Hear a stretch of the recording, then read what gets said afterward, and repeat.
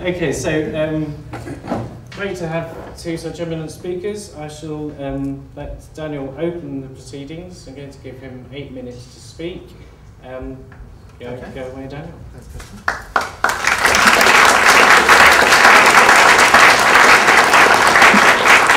Thanks, and it's great to be here. What I want to argue unashamedly in my introduction is that economic growth is hugely beneficial to humanity.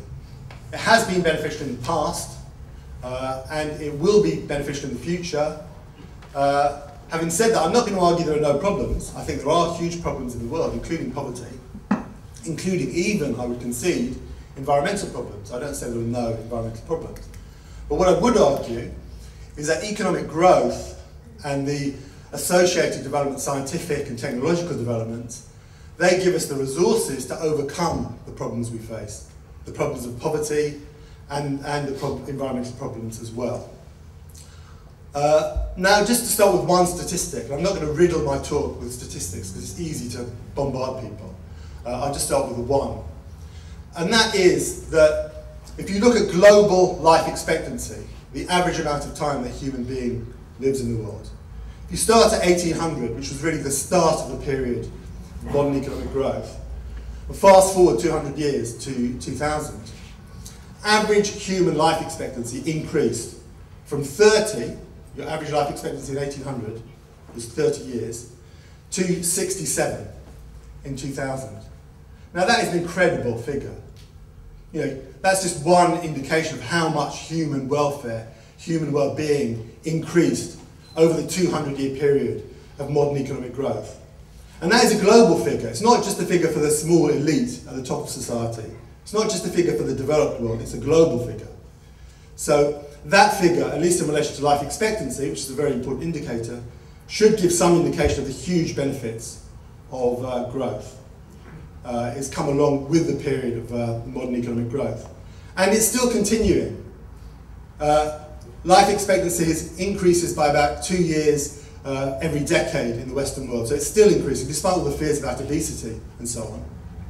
Life expectancy is increasing. Now, of course, there's inequality in the world. If you take Zimbabwe, for example, that's probably the place with the lowest life expectancy in the world, between about 45 and 46. And that is a tragedy. You know, I wish that Zimbabwe's life expectancy was the same life expectancy as, at least, as in the West in the late 70s or higher. But even in Zimbabwe, probably the worst country in the world in this respect, it's still much better in terms of your life chance to live in Zimbabwe today, in 2010, than it would be, say, to be born as an average person in Britain in 1800. I could bombard you with more statistics, I won't do so, but I think that gives one powerful indicator of the huge benefits of growth. Just to talk more generally about the benefits of growth. Now, it's usually caricatured in terms of stuff. Greens would typically say, well, growth means more stuff. Why do you need more stuff? Well, more stuff is quite a good thing. If you look at the average person in Britain, or the rural poor in the 1700s, they literally probably have a couple of pots, a knife, a cup, and that was it. That literally was the limit of their property. Now, even poor people, in Britain anyway, often have mobile phones and fridges and central heating and televisions. That's really good. Greens seem to have a real hang-up for some reason about ordinary people wanting to watch flat-screen televisions. That's usually the example they give to show how despicable popular consumption is, in their view.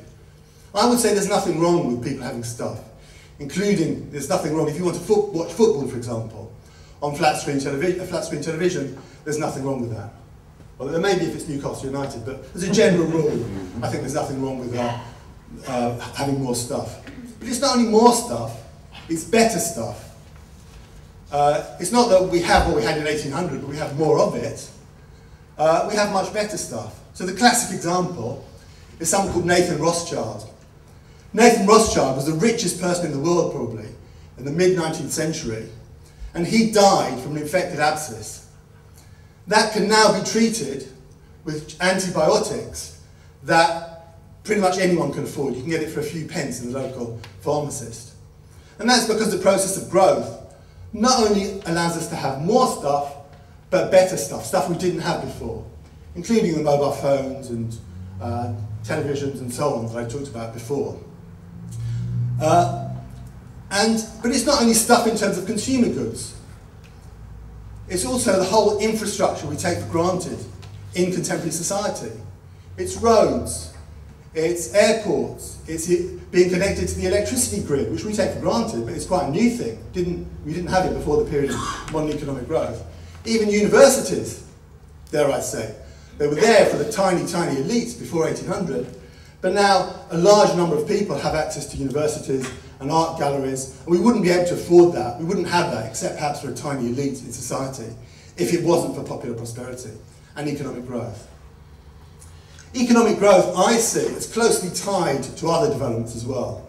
It's closely tied to scientific development, to technological development, to what I would see as modernity, to social progress. A central part of the whole process of growth I would call the domination of nature, conquering nature. Not a very popular or PC thing to say, but I think it's something really wonderful and it should be celebrated. That doesn't necessarily mean destroying nature, it means shaping nature to benefit humanity. 2 minutes. Sometimes it means destroying nature, I mean in relation to smallpox, for example, a disease that killed hundreds of millions of people earlier this century. It's now been eradicated. But more generally, it means shaping nature to benefit human beings. Now, just to conclude, as I say, I concede there are problems of poverty. We need more growth to solve the problems of poverty, so the rich world can be poor. Climate change. My response to climate change would be to say the worst possible response is to hold back and to impose rationing and to talk about individual behaviour, which is the mainstream response. What we should be doing is investing. We can invest to decarbonise the energy supply, we can invest in nuclear power, we can invest in hydroelectric, we can invest on a very large scale in solar power, we can adapt by building high seawalls. It's through going forward, through technology, through growth, through investment, that we can tackle problems like climate change. So to conclude, I think we should support economic growth because it benefits humanity incredibly. We should embrace prosperity, we should embrace modernity, we should embrace social progress, because it's only by abolishing scarcity that we can really realise that full humanity, and that's really what it's all about. Thank you.